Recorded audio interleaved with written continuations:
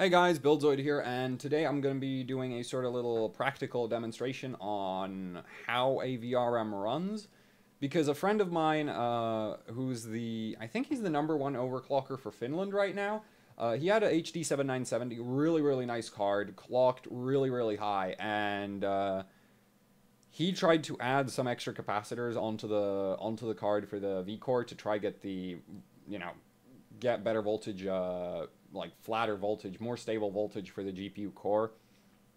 And so he added the capacitors, but he added them in the wrong place, and all the capacitors blew up, and it destroyed 3 high-side MOSFETs, and as a knock-on effect, I think it also destroyed his entire, just all of the VRAM on the card.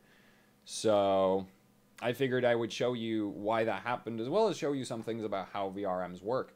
So yeah, let's get on with it. Ta-da! This is the setup for testing today. My miserable multimeter, my budget oscilloscope, it does go up to 2 I do believe it goes up to 2 megahertz bandwidth, so it can check the several hundred kilohertz PWM signals that, voltage like VRMs run on. So that's why I need an oscilloscope, because if we use the multimeter, you're going to see why it was possible for my friend to screw up that capacitor mod so badly.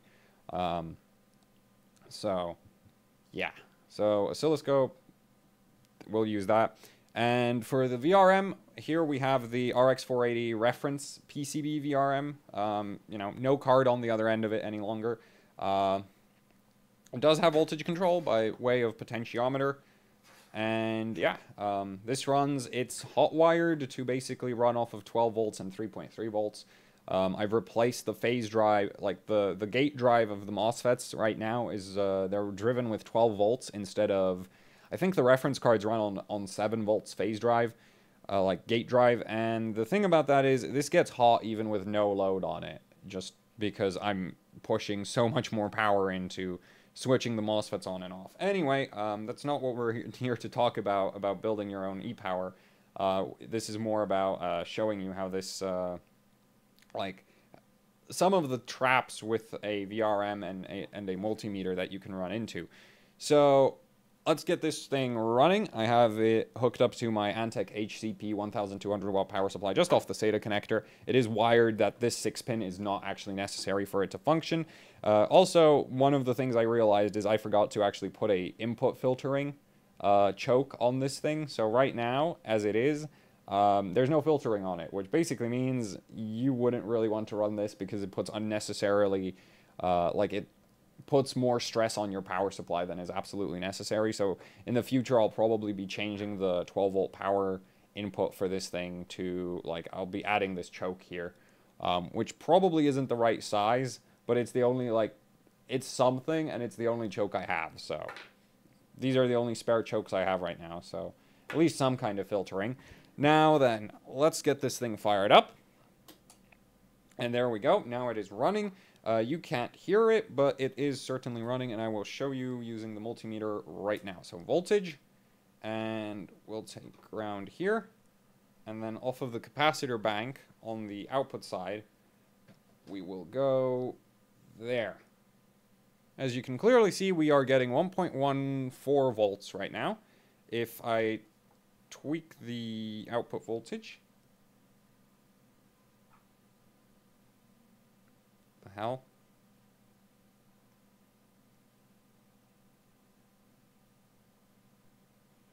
This thing has some really weird noises that it occasionally puts out. Anyway, it's probably not going to burn my house down yet.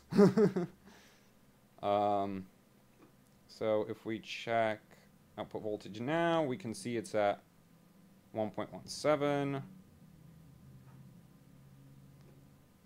Now it's at, and I think it turned off. Let's see. I'll reboot it.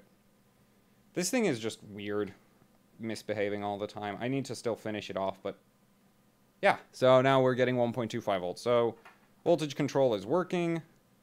For some ungodly reason, this thing has a lot of random issues when running. Probably because it's just, my first attempt at seriously doing an e-power, and that sucks. Anyway, So right now it's putting out 1.14 volts, and the interesting thing is, so here we have the chokes, right? And so the actual MOSFETs are behind those chokes. So this is the high side MOSFET, and I'll just measure off of the high side MOSFET because these are easier to measure off of. But if we measure the voltage coming off of the high side FETs, you will notice something rather disturbing with the multimeter. So let's go. There. Still reading 1.14 volts, except I can guarantee you we're not actually running 1.14 volts. That MOSFET right there is outputting a square wave that peaks in the 12 volts. But we're reading 1.14 anyway. And VCore actually reads the same voltage. So you would assume that if you put a 2.5 volt capacitor in that area, because it reads 1.14 volts, you'd be fine, right? The multimeter says it's 1.14 volts. Your capacitor won't blow up, except it will. And this is why we have the oscilloscope here. And the thing is, basically any area behind the chokes is very likely to have this issue. So hopefully, what mode is this in? Automatic voltage, Vmax, and I just need to, nope. Just need to get the time under control. Okay, wait. We need higher voltage resolution. I think 4 volts should do it, and there. And actually, no, I need to be able to control time. There. So now if we stab one of these, we can see, well, you can't, so let me just quickly tweak the exposure. Where's my mouse? There we go. You can sort of, yeah. Okay, so now if I measure from that same point, which you no longer can see we get these spikes. And you can't read it, but it certainly says it. 12 point, you can see that those spikes, so it's currently in maximum voltage mode, and we can see that our maximum voltage in that area is 12.55 volts, which is why if you were to put capacitors over there, they would blow up because they basically get a spike of 12 volts. And that's actually the PWM waveform right there that is used to convert 12 volts into the lower voltage. And as you can see, it's a bit of a mess. Actually, let's see if I can get the... There we go. So that's 5 milliseconds. And if we look at a different phase, some of these phases aren't running properly at all. Some of them are running really, really well. Like this one's pretty clean. I think this one's broken. Yeah, this one's a mess. These phases down here at the very bottom of the aren't even running at all. That's reading 1.36 volts. Those phases aren't currently powered on. So basically what happens is because all the chokes are in parallel on the VCore side, you have 12 volts comes in, you know, you'll have like 12 volts comes in through one of the phases, the choke converts it down into VCore, and then that VCore will actually travel backwards through the chokes that aren't getting 12 volts on the side. If we were to get these two phases down here to turn on, like just enabled them, then they would actually push 12 volts forward, and basically the chokes force the current to go in one direction, so you can't quickly reverse it. Now, if we measure on the output side, we can see that VCore is, according to this again, you know, output side, we're reading a flat line. Input side, we get our little spiky waveform, and it varies from phase to phase because I've screwed up some of the controls on this VRM here, but yeah. So, and you'll actually see the same kind of thing from the back of the board, where I think there's more problems than on the front of the board. But if we go off the choke of a phase, we can actually see that as well, right? That's a choke that I'm measuring right now. There. That point right there. So that's a choke. And we can see that PWM again. So, there. So that's why you, and if we measure off of those, that leg of the choke, which I just showed the PWM waveform off of with the multimeter, right? You're gonna see 1.14. How very, very not useful. And basically this is why, and I think the VRM just shut down. Nope, it's still running. So yeah. That is a kind of a problem. And to make things worse, if we power the VRM off, right, the resistance across a choke So I actually have a choke here to demonstrate with. Let's crank up the gain a bit. That's a bit too much, I'd say. So I have a choke here. As you can clearly see, it's just a bit of wire inside a ferrite. Well, it might not necessarily be ferrite, but generally the core will be iron or some kind of other iron ferrite mixture, powdered and then sintered. And the reason why it's a powdered material, so you can actually see, just sort of see. Nope. Okay, wait. I'll need to give you autofocus. There we go.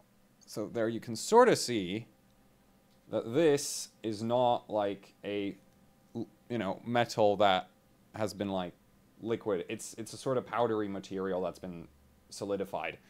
Anyway, if you try to measure the resistance across one of these, which let's put this into resistance mode, you'll get 0.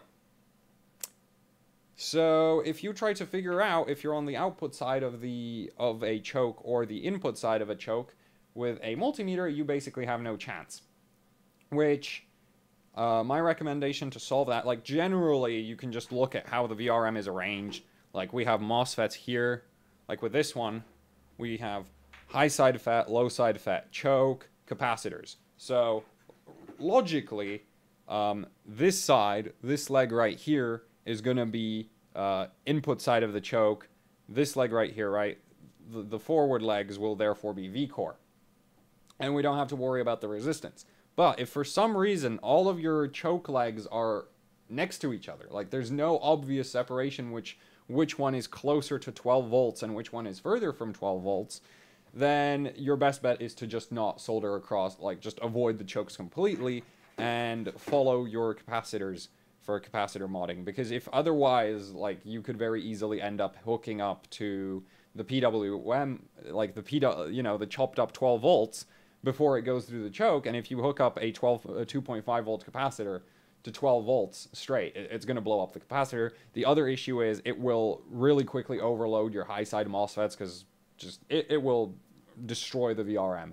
So you really, really, really don't want to hook anything up to the input side of a choke, because if you do, pretty much whatever you put there will die, unless it's like a resistor or something. But really, if you're putting capacitors somewhere, do not put them on the input side of a choke, because if they're on the like phase portion of your VRM, then they will overload the high side FET, which, that's just awful. So yeah, that's it sort of shows you how a VRM runs. Why is there... Where did this come from? There we go. Dust. Yeah, so that just sort of shows you how a VRM runs, and what to watch out for with capacitor mod. Like if you're planning to add capacitors to a VRM, just like don't just use existing capacitors for reference. If you see 2.5 volt capacitors somewhere, it's a safe bet to put more 2.5 volt capacitors off the back of them. If you're soldering onto something that isn't a 2.5 volt capacitor, you better know what the hell you're doing. Otherwise, you're at very high risk of hooking up to something that's going to blow the capacitor to bits, and then cause further damage when that occurs. So, yeah, that's sort of that for this video, and there we go. Thanks for watching. Like, share, subscribe. I hope you found this, educational to some extent. And if you didn't, if you have any more questions or anything, you can leave a comment down below. If you would like to support what I do here with actually hardcore overclocking, then I do have a Patreon and a PayPal. You can find links to both down in the description below. Thank you for watching, and see you next time. Where's the mouse now?